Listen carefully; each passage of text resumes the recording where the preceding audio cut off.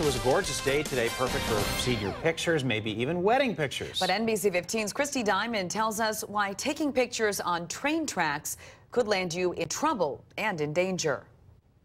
Last night we told you about this family from Hartford who received threats after posing for these pictures. But railroad officials say they see pictures like this all the time, and they're trying to stop it. It's no different than anything else. When there's a life lost, it's going to affect everybody. That's why a recent trend has Larry McLeod with Wisconsin Southern Railroad concerned. It's kind of a fad now that all of a sudden people want to take, senior pictures, next to rail cars. There are senior pictures on a railroad bridge.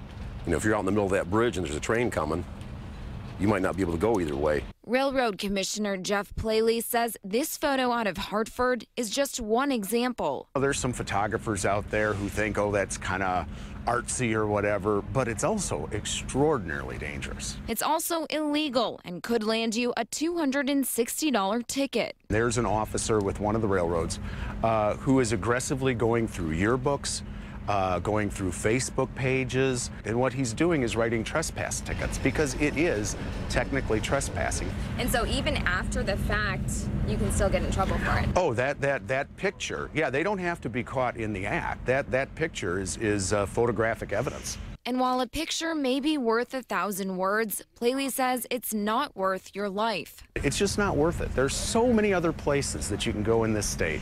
Just ask McLeod, who's witnessed multiple crashes firsthand.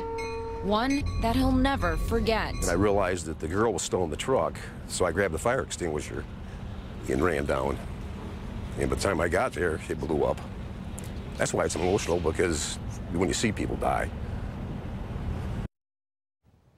Now, Jeff Plaley tells me he's even been going around and talking with high school yearbook committees, encouraging them to reject any photo they get that's on or near any railroad tracks.